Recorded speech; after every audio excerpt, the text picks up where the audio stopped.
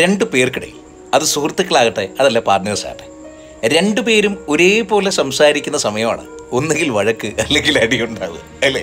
ആൾക്കാർ പലപ്പോഴും തെറ്റിദ്ധരിക്കപ്പെടുന്ന ഒന്നാണ് നമ്മുടെ ബന്ധങ്ങൾ, നമ്മുടെ സൗഹൃദങ്ങൾ, നമ്മുടെ പ്രണയം അതല്ലെങ്കിൽ നമ്മുടെ പാർട്ട്ണർ എന്നൊക്കെ പറയുന്നത് ഒരേ സമയം കാര്യങ്ങൾ പറയാനുള്ളവരല്ല.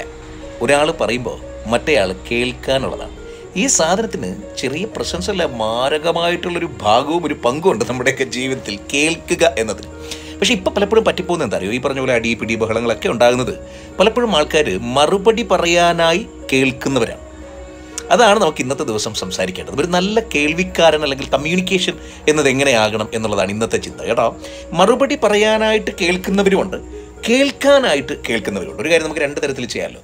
അത് നമുക്കൊന്ന് മനസ്സുകൊണ്ടും ചെയ്യാം, ഒന്ന് ചെയ്യാനായിട്ടും ചെയ്യാം.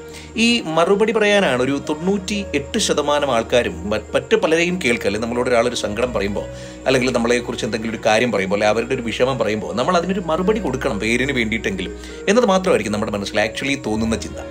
അതല്ലാണ്ട് അതിരുന്ന് സമാധാനമായിട്ട് കേട്ട് അതിനൊരു പരിഹാരം നിർദ്ദേശിക്കാൻ പലപ്പോഴും പലർക്കും പറ്റുന്നുണ്ടാവില്ല. അങ്ങനെ പറ്റുന്നവർ ഈ കൂട്ടത്തിലുണ്ടെങ്കിൽ നിങ്ങൾ പുലികളാണ്, കേട്ടോ. ഇനി അങ്ങനെ അഥവാ പറ്റുന്നില്ലെങ്കിൽ ഞാൻ ഈ പറയുന്ന പോയിന്റുകളൊന്ന് ശ്രദ്ധിക്കും. നമ്മളോട് ഒരാളൊരു വിഷയം പറയുന്നത്, എനിക്കൊരു കാര്യം പറയാനുണ്ട് എന്ന് പറയുമ്പോൾ തന്നെ നിങ്ങൾ മനസ്സിലാക്കണം, നിങ്ങൾ തയ്യാറെടുക്കണം, നിങ്ങൾ ചെവിയുമായിട്ടാണ് പോകേണ്ടത്, നാവുമായിട്ട്. ഒന്നാമത്തെ പോയിന്റ്. രണ്ടാമത്, നമ്മൾ മുന്നിലിരിക്കുന്ന ഒരാൾ, ഇപ്പോൾ ഞാനും നിങ്ങളും അടുത്തടുത്തിരിക്കുകയാണ്, നമ്മൾ തമ്മിൽ ഈ ഒരു ഡിസ്റ്റൻസ് ആണുള്ളത്, അല്ലേ? നിങ്ങളുടെ കണ്ണുകൾക്കും എൻ്റെ കണ്ണുകൾക്കും ഇടയിലുള്ള ഒരു അകലം എന്ന് പറയുന്നത് ഇതാണ്. ഇപ്പം നമ്മുടെ ശബ്ദം ഇതിനകത്ത് നിന്നാൽ മതി. നമ്മളിവിടെ നിന്നിട്ട് നിങ്ങളുടെ കണ്ണിനും പിറകിലേക്ക് ഞാൻ സംസാരിക്കേണ്ട കാര്യമില്ല. എന്തൊക്കെയാണ് വിശേഷം എന്ന് ഞാൻ ചോദിക്കേണ്ട കാര്യമില്ല. എന്തൊക്കെയുണ്ട് എന്നും ചോദിക്കേണ്ട കാര്യമില്ല. ഇതാണ് നമ്മുടെ ഈ ഐ ഡിസ്റ്റൻസിനകത്ത്. ഇപ്പം നിങ്ങളും അങ്ങനെ ചിന്തിച്ചാൽ മതി. നമ്മൾ സംസാരിക്കുന്ന ഒരാളോട് നമ്മുടെ ഐ ഡിസ്റ്റൻസിൻ്റെ ബാക്കിലേക്ക് നമ്മുടെ ശബ്ദം പോകണ്ട. അങ്ങനെ പോകുമ്പോൾ ശബ്ദം ഉയർന്നതായി അത് കേട്ടുകൊണ്ടിരിക്കുന്ന ആൾക്ക് അത്രയ്ക്ക് അങ്ങോട്ട് സുഖിക്കണം, ദഹിക്കണം എന്നൊന്നുമില്ല. അതുപോലെ പിന്നെ വളരെ പതിയെയും സംസാരിക്കണം, കേട്ടോ. അടുത്തത് മൂന്നാമത്തെ പോയിന്റ് എന്ന് പറയുന്നത്, നമ്മൾ ഒരാളോട് സംസാരിച്ചുകൊണ്ടിരിക്കുകയാണ്. പ്രത്യേകിച്ച് ഈ പറഞ്ഞ പോലെ ചിലർക്ക് പറയാനുള്ളത് അവരുടെ ജീവിതകഥയായിരിക്കും. നമ്മുടെ കഥയല്ലാത്തത് കൊണ്ട് തന്നെ നമുക്കത് ചിലപ്പോൾ കേട്ടിരിക്കുമ്പോൾ ബോറടിച്ചെന്ന് വരാം. കാര്യം നമ്മുടെ കഥയല്ലല്ലോ, നമ്മുടെ കഥകൾ മാത്രമാണല്ലോ നമുക്ക് എപ്പോഴും ഇൻട്രസ്റ്റ്. നമുക്ക് മറ്റൊരാളുടെ കഥ ഭയങ്കര ഇൻട്രസ്റ്റിംഗ് ആയി മാറണമെന്നില്ല. അപ്പം അതുകൊണ്ട് തന്നെ ചിലപ്പോൾ നമ്മൾ കോട്ടുമായിട്ടെന്ന് വരാം. ഒരാൾ നമ്മളോട് കാര്യം പറഞ്ഞുകൊണ്ടിരിക്കണോ എന്നിട്ട് എന്ന് ചോദിച്ചെന്ന് വരാം. അല്ലെങ്കിൽ താല്പര്യക്കുറവ് കാണിച്ചെന്ന് വരാം. ഇവൻ നമ്മളോട് കാര്യം പറഞ്ഞുകൊണ്ടിരിക്കും, നമ്മൾ അപ്പുറത്തോട്ട് നോക്കി, ഫോണിലോട്ടൊക്കെ നോക്കി. നിങ്ങളോട് ഒരാളൊരു കാര്യം പറയാൻ വിളിച്ചു, നിങ്ങളത് കേൾക്കാൻ തയ്യാറായി മുമ്പിൽ പോയി.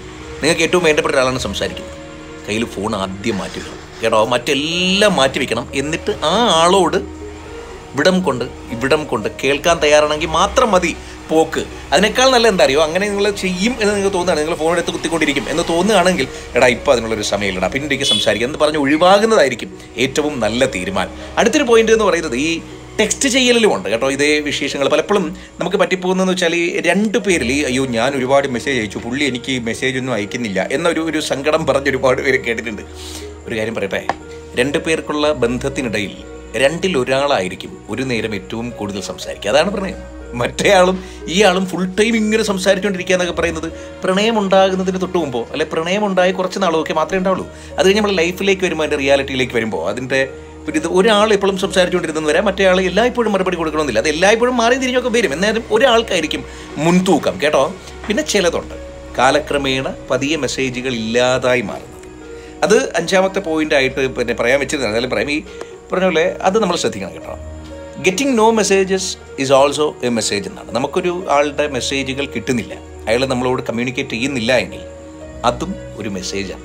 നമ്മളോടധികം കമ്മ്യൂണിക്കേറ്റ് ചെയ്യാൻ താല്പര്യമില്ല എന്നുള്ള മെസ്സേജ്. അത് കൃത്യമായിട്ട് മനസ്സിലാക്കിയിട്ട് ആ വഴി കൃത്യമായിട്ട് അങ്ങ് നടന്നാൽ മതി. അപ്പോൾ പ്രശ്നമില്ല, നമ്മളതങ്ങ് ഉൾക്കൊണ്ടാൽ മതി. നമ്മളോട് ഒരാൾക്ക് സംസാരിക്കാൻ താല്പര്യമില്ലെങ്കിൽ നമ്മൾ എന്താ ചെയ്യേണ്ടത്? നമ്മളോട് സംസാരിക്കാൻ താല്പര്യമുള്ള ആളോട് നമ്മൾ സംസാരിക്കാം. അങ്ങനെയുള്ള ആൾക്കാർ ഉണ്ടാവുന്നേ നിങ്ങൾക്കൊക്കെ, നിങ്ങളത് ചിന്തിക്കാത്തതാണ്. നമ്മൾ സംസാരിക്കാൻ ആഗ്രഹിക്കുന്ന ഒരാൾക്ക് നമ്മളോട് സംസാരിക്കാൻ താല്പര്യമില്ലെങ്കിലും നമ്മുടെ ഒരു വാക്കിന് വേണ്ടിയിട്ട് വെയിറ്റ് ചെയ്യുന്ന ഒരുപാട് പേര് കാണും. ശരി, അഞ്ചാമത്തതും അവസാനത്തുമായിട്ടുള്ള പോയിന്റ്, നേരിട്ട് പലപ്പോഴും നമുക്ക് പല കാര്യങ്ങളും ചിലരോട് പറയാൻ പറ്റുന്നുണ്ടാവില്ല. അത് പറഞ്ഞാൽ ആകെ അലമ്പാവുന്നുണ്ടാവും, അല്ലെ നേരിട്ട് കേൾക്കുമ്പോൾ വലിയ പ്രശ്നം ഉണ്ടാവും. അപ്പോൾ എന്താ ചെയ്യേണ്ടത്? അന്തസ്സായിട്ട് മെസ്സേജ് അയക്കുക, നല്ല ഭാഷയിൽ നല്ല മെസ്സേജായിട്ട് അങ്ങനെ അയക്കുക. എന്നിട്ട് അതൊന്ന് കേൾക്കാൻ അവരെ ഓർമ്മിപ്പിക്കുക. പ്രശ്നം തീർന്നു. നമ്മൾ കമ്മ്യൂണിക്കേറ്റ് ചെയ്തുകൊണ്ടേ ഇരിക്കണം. ഏറ്റവും ആരോഗ്യകരമായിട്ട് വേണം ആ കമ്മ്യൂണിക്കേഷൻ. എന്നാൽ പിന്നെ ഇന്ന് ഈ പറഞ്ഞ പോലെ കേൾവിയുടെ പാഠങ്ങളായിരുന്നു എനിക്കറിയാവുന്ന കാര്യങ്ങൾ പങ്കുവെച്ചത്. നാളെ മറ്റൊരു വിഷയത്തിൽ വീണ്ടും കാണാം. അതുവരെ പ്രകാശം പരക്കണം.